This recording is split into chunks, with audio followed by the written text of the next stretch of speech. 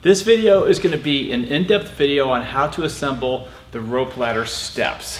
We also have a video that shows you some of the features and benefits of our wooden rung rope ladders, which are really great. But if you're somebody that wants to make rope ladder steps yourself, or you have specific spacing between the ladders that you want, or you just prefer a flat step, the rope ladder steps are a really great option. There's something that we can assemble here for you, but you can certainly do it yourself, and this video is going to show you how to do it properly, because when you make something like this, there's a few details that you need to keep in mind in order to really make it right and look perfect. Some of those details I'm going to show you right now, and then we're going to go over to the assembly table, and then I'll show you exactly how all those little details come into play and how you do it the right way. But I'll show you right here on this ladder that I just made.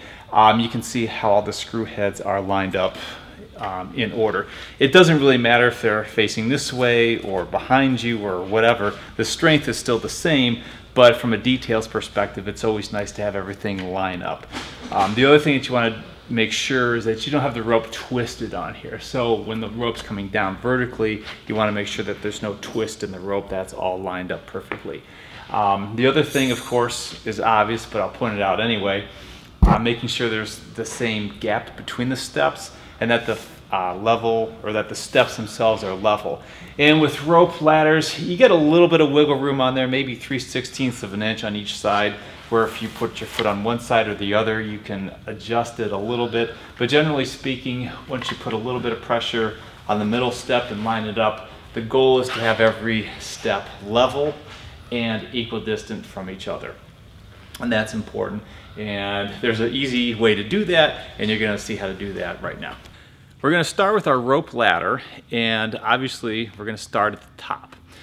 A preference of mine is to always make rope ladders with splices at the top. There's a great reason for this. The reason why is because if you have splices at the top of the rope ladder, number one, it's very safe and secure.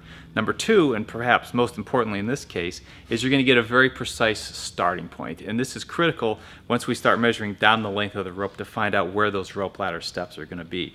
No matter how long the ladder is, you want to make sure that you have consistent measurements all the way down the length of each side of the rope, and with splices you can do that. You don't necessarily have to use splices if you don't want to. You could tie knots on the end of the rope and attach it to whatever you're going to attach it to. However, knots aren't going to be as precise as the splices. So if you want to use knots, you can. It's going to take a little bit more trial and error when you attach it to get everything level. But if you can splice yourself, feel free to do that in the rope. If you can't, don't worry.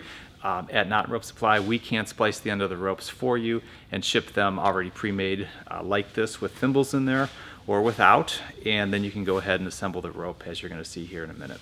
Okay, now we're going to get to the real critical point of making our first measurements on the rope, and this is incredibly important because these are the marks on the rope that we're going to use to base everything else off of. So if we get these right, in theory, every rope ladder step that we do after this will be in the right spot and it'll be level, like you saw at the beginning of the video where that rope ladder step has perfectly level rungs all the way up and down the ladder. I'm going to point out one detail here that is something that we do here at our shop when we put these together because they're very precise and focused on the details. But if you're going to be using a rope that is spliced, and again, I highly recommend that, what I want to do is make sure that the ropes have the throats of the splice on each side. So what I mean by that is I don't want to start it like this, where I have one with the tuck over here and one with the tuck over here. I want to balance it out and have them both this way. That way it's symmetrical. It's a little thing, but when you're talking about rope work, the details make the difference. And here at our shop, we always pay attention to the details. So in this case, I'm going to lay them together like this. And then at this point, you may want to get a helper, and I'll show you why. So Ben, you want to come on over here? This is the secret on how we do this and get it right from the get-go. I've got just a pole here that I've clamped into a vise, but you'll get the concept of what we're doing, and how you do it yourself doesn't really matter specifically, but the point is we want to apply equal pressure to this so that we can measure down the rope. What I want to do is measure, in this case for this rope ladder, we're going to start our first rung 3 feet from this point right here. So I'm going to get a measuring tape and the famous tool of all rope work and splice, the Sharpie pen, and all I'm going to do is measure from 3 feet here to this point here and I'm going to mark it. So this is what we're going for, consistent mark on both ropes with equal tension on each one. And you're going to see how that comes into play to level those steps. So now we've got our mark from the top of the thimble here to our 3 foot on this side. Same thing from the top of the thimble here to our 3 foot mark on this side. I'm going to search and try to find those red marks, and I know where to look because it's going to be 3 feet down here, and I can clearly see the mark on this rope and the mark on that rope. We know we're 3 feet, it's balanced, it's perfect, we're ready to go. What we want to do at this stage is make all the rest of the marks for all the rest of the steps. For us, we do that every 12 inches. Obviously, if you're making it yourself at home, you can make the ladder step a little bit further apart, a little bit closer apart if you wanted to. But generally speaking, if you're getting one from us or you see them elsewhere, they're going to be about 12 inches between each step. And it's pretty easy to do using a ruler like this, lay it alongside the rope. And this is a hot tip for you, so if you are really precise and want to be doing this the right way, we're going to want to make sure that our lines that we put on here are on the same side of the rope. So imagine if you've got the rope, we don't want to do marks all the way around it, we just want to do it in one spot so that the rope clamps that we put on there are all aligned in one way. That way it looks right. It's the little detail that matters, and to me it's important. Here's our first mark. I'm just going to come down 12 inches and make another mark here. Another 12 inches right there. And I just repeat the process, moving all the way down the length of the rope. And you can watch me do this as I'm going down every 12 inches. Visually, I'm making sure that these tracer lines are in the same linear plane. So that's going to help you make sure that you don't have the rope twist thing going on. Another 12 inches right there, and I'll pull this. While I'm doing it, I'm going to make sure that these tracer lines are all lined up, and I'll make sure my mark there lines up. Another 12 inches, put a mark there. Another 12 inches.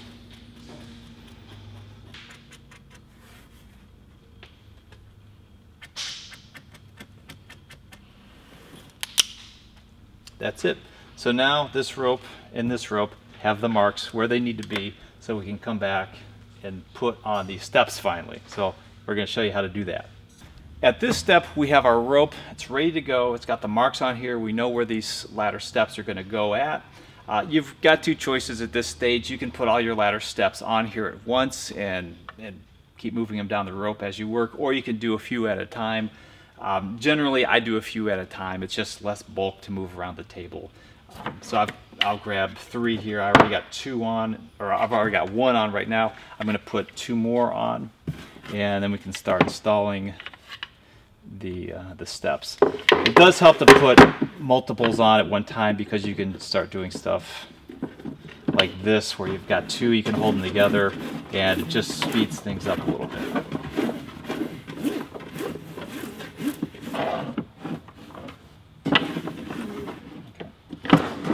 So here we go. We're finally getting to the spot where we can get steps on this ladder, and we're going to lay it out here.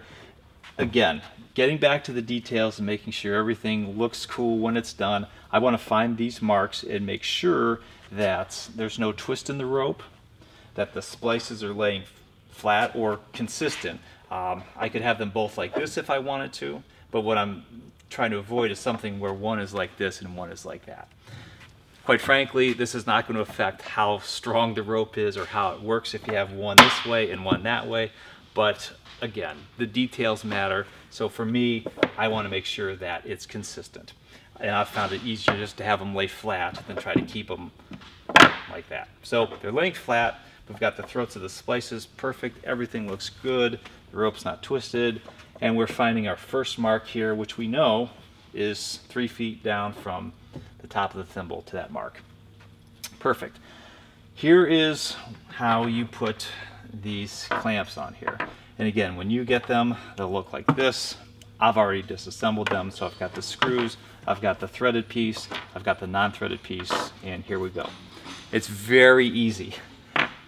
Here's our mark, and I'm just going to lay that rope on the clamp and press down so that it fills that trough in there.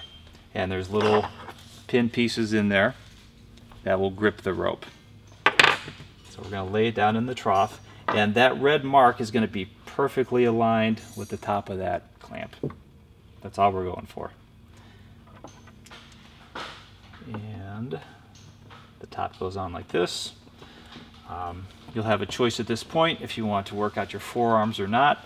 I make a lot of these, so I opt to use a little bit of electrical assistance and use a screw gun.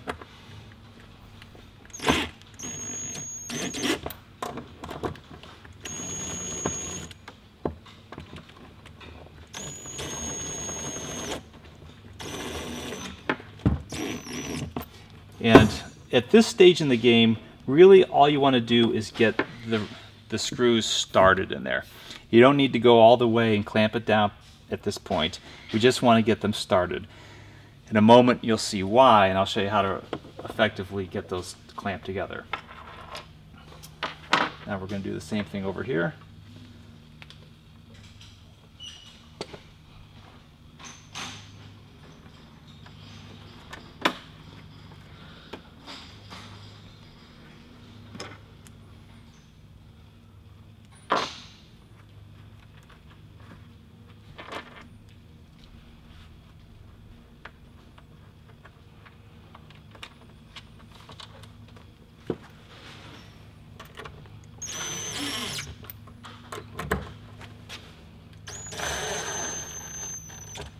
And again, just get them started. You don't need to clamp them down all the way just yet. Now you can see how all this comes together. Those steps rest on there. It's a pretty cool system. We're going to move on to the next one. And another hot tip for you, make sure that you get your ladder step above this point before you put your clamps down here. Everyone will make that mistake once. Don't feel bad. That's how you learn.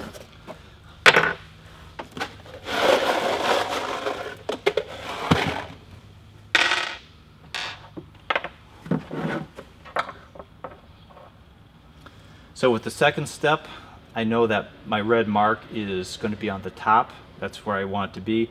We don't want to twist it. We just want to keep it right on the top and maintain that consistency all the way down. If you do that, everything will be in place and aligned. Since this video is all about the details and all the hot tips on making these things look perfect and correct, I'll point out one thing to you here that you'll see with these steps. Because this is a plastic material, they're made in a die, and you'll see some of the trim flashing marks on here. If you really want to be super attentive to detail, you'll make sure that these are all aligned one way. For instance, if I was to take this one, and so here you can see the trim flashing. This is the last step I need to put on here. If I put it on this way, and you zoom in on that detail, you can see how we've got that flashing here, here, here, here, here, not on this one. But if we were to flip that over, you'd see where it's at. So because I'm paying attention to detail, I'm going to put that all on one side. It's a small thing, and again, I'll stress, you could have it this way or this way, and it will not affect anything on how effective these rope ladder steps will be. But if you're watching this video and you want to pay attention to detail, here's a hot tip for you. At the end of the ropes, it really helps, and if you order them from us and we splice it, they'll come this way anyway, but I'll point it out just in case. Tape the ends or heat seal them somehow, because if you don't, it'll be all frayed out, it'll be a little messy, and it'll be incredibly difficult to run that through these steps. It'll just blow out and it'll get caught in there. But if you have it taped, it makes it a lot easier to feed the end of the rope through your steps. This ladder step that we're making here is 15 feet. If yours is longer or shorter, especially if it's longer, you'll appreciate this tip. One other thing I'll mention to you, just make sure that you do indeed have the top of the step up there. You don't want to be the guy that puts it on like this, because then when you put it together, that's what you're going to see on the top, and it won't work because those pieces won't go in there. So just make sure you have the top of the step facing up. So all that hard work is finally paying off. We are getting what resembles a rope ladder, and soon we'll be the proud owner of a custom assembled rope ladder. The step that we want to address now, as you saw earlier, I just lightly tighten these screws just enough to hold that clamp in place. We really want to draw that in and make sure that these two pieces come together as close as they can. The option, or the thing that we do here in our shop, is we just put them together with pressure from a vise. If you don't have a vise, you could use something like vise grips, but we just want to press that together. Having the vise grips like that is kind of a three-handed job. This way, putting it in the vise, it affords me a few advantages. Number one, it keeps the rope vertical, which I like. That way it's not going to tilt to one side and get pinched in that seam. We want it nice and straight. The other thing is it'll hold it for me, and I can visually make sure that it's coming together, everything looks good, and then it's just a matter of giving the screws the final tightening.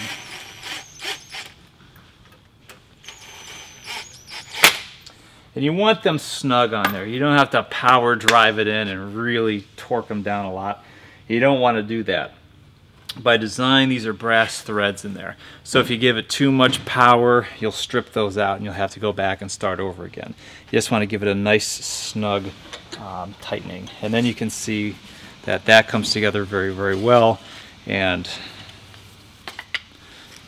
you'll see here in a moment, will fit in there like so.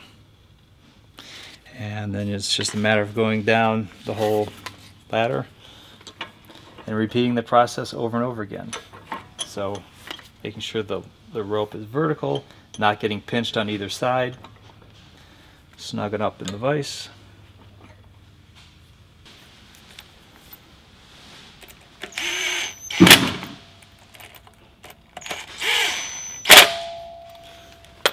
We have finally reached the end, literally the end of the rope ladder. We've got all the clamps put on there, all the steps are in place. I'm going to measure 3 inches from the bottom of this clamp to the end of the rope and make a mark, which I've already done on this side. And now we're going to install rope ends, because these rope ladders are all about the details, and having nice finished ends is a nice detail to finish it up. If you do not have one of these cool tools called a hot knife cutter, you should buy one from us. Just kidding. If you only need to do 1 or 2 of these, you can tape the end of the rope and use a flame source, something hot, and you can melt the ends of the rope, which will come in handy to do the rope ends. Oh, okay, you're gonna have to override this. This is a 1/2 inch size rope end. Even though this is 7/16 rope, it'll work just fine. There's little flutes on here, so when you push that on and twist it clockwise, it'll actually thread a little bit onto that rope. The end is hot knife cut, and you can get it started a little bit with your fingers. Come back with a screwdriver, crank that on. The screw goes in there, flares it out a little bit, and holds that on securely. So now you have a nice finished end. So here we go. This is the final project, the final product. And if you don't have a forklift at your house or your shop, that's okay. You could lay this out on the ground as well and inspect it to make sure that everything is in line and everything's level. And in this case, it is. Using those details I told you about, you can get a really good finished product like this. There's a little bit of labor involved, understandably, but it's not anything that you can't do with the right tools and a little bit of time. Everything came together, looks great. I'm happy with the outcome of this project, and that is how you put together the rope ladder steps that we sell here at Knot & Rope Supply. If you have further questions, you can obviously give us a call here at our shop, which is 419-873-8300. Thanks so much.